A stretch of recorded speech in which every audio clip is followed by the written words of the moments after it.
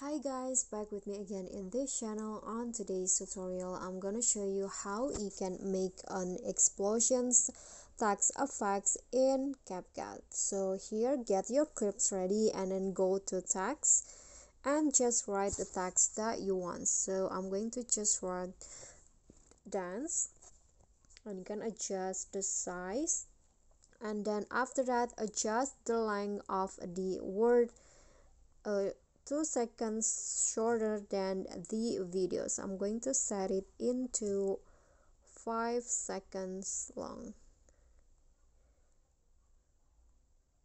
Okay, and then after that write every letter of the word you enter. So I'm going to add the first word, the first letter D. Click on the check icon, and then here place it in the bottom like this, and then shorten it so it fits into the video, and then place it aligned with the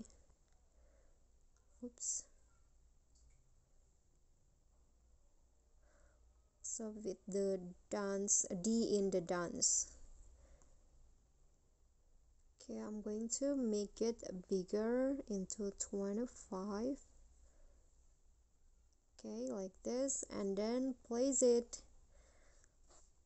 with line with this D right here.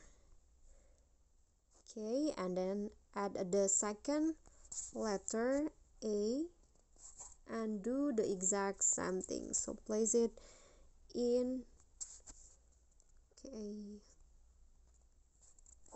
place it in the A in here, and then you can just do the exact same steps with the rest of the letter. I'm going to get back to you when I'm done.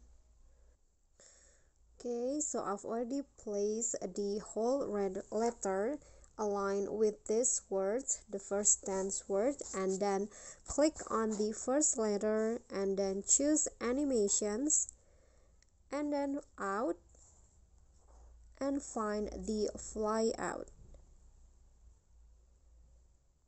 Find the fly out. Okay, adjust it like this and then click on the check icon.